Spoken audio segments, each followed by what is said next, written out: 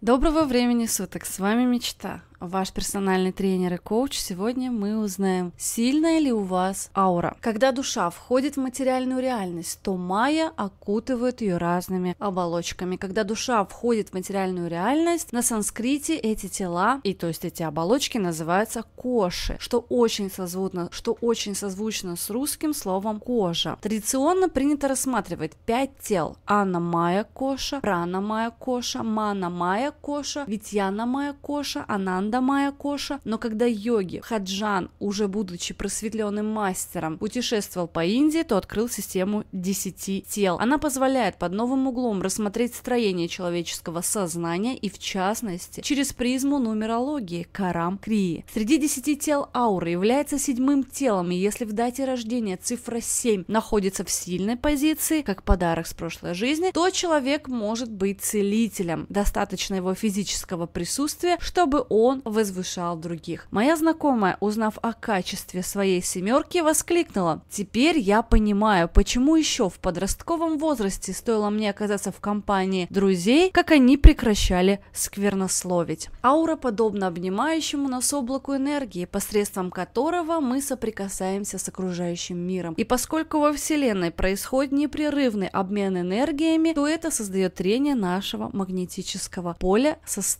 остальными полями. Чтобы ощутить это соприкосновение, совсем не обязательно обладать какими-то сверхъестественными способностями, просто многие чувствуют ауру интуитивно. И так, на одном тренинге я вместе с коллегами терпеливо ожидала остальных участников. И вот, в помещение вошла женщина, которая не успела произнести ни одного слова, но многие ощутили ту теплую и светлую атмосферу, которую она принесла своим появлением.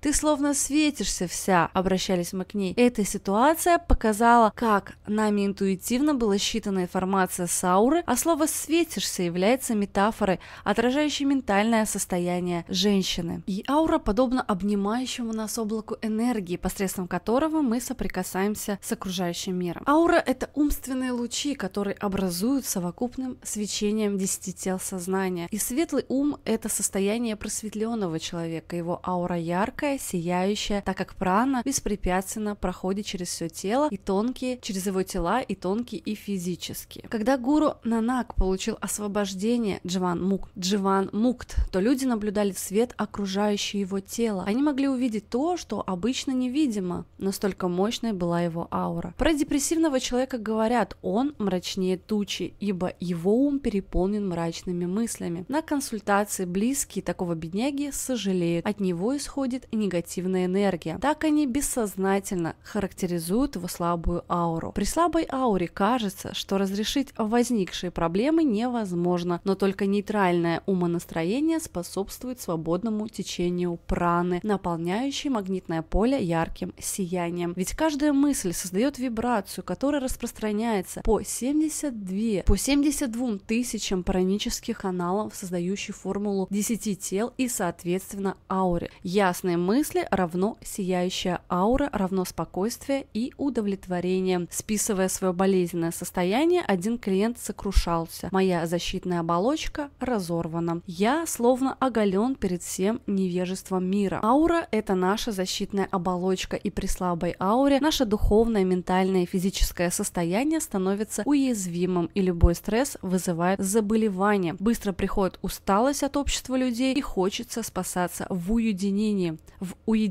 Нет уверенности в себе, и можно легко поддаться чужому влиянию. Присутствует частое раздражение и нахождение в конфликте между тем, чего хочется, и тем, что реально можно. И аура — это фильтр между внутренними и социальными потоками, и то, насколько нам удается отфильтровать негативное влияние окружающей среды, зависит от силы нашей ауры. Йоги Бхаджан учил: если магнитное поле сильное, то отношение к эмоциям другое. Ты можешь сам выбирать, устанавливать связь с кем-то или развивать с кем-то связь и его его влияние. И продвигаясь по духовной лестнице, равно совершенствуя свои 10 тел сознания, человек все лучше может устанавливать связи с разными людьми. Но парадокс в том, что ему больше эти связи не нужны. Его аура становится целостной, и необходимость в привязанностях отпадает. И не место красит человека, а человек место. Ведь есть мнение, что аура Будды составляла в радиусе более 3 километров. Именно особый магнетизм ауры, а не рекламные агенты, был залогом процветания йога в древности. Не обязательно делать фото ауры, чтобы понять ее качество. Достаточно проанализировать жизнь человека. Причем не его слова, внешний вид, славу, почет и то, какое количество учеников он вокруг себя собирает, а ту атмосферу, которая создается в его присутствии. Ибо никто не в состоянии создать атмосферу, не принадлежащую его духу. Есть отличный пример из биографии бабушки йоги Бхаджана, которая, являясь знатной особой во всем государстве, всегда добивалась поставленных целей. И когда в юности